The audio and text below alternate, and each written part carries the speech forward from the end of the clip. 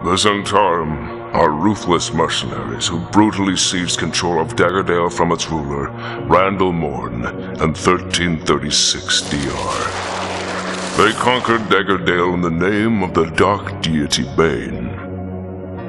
But the era of Bane and Daggerdale was short-lived, for the House of Morn returned with their allies and with undying resolve and sacrifice, they defeated the Zhentarim hordes.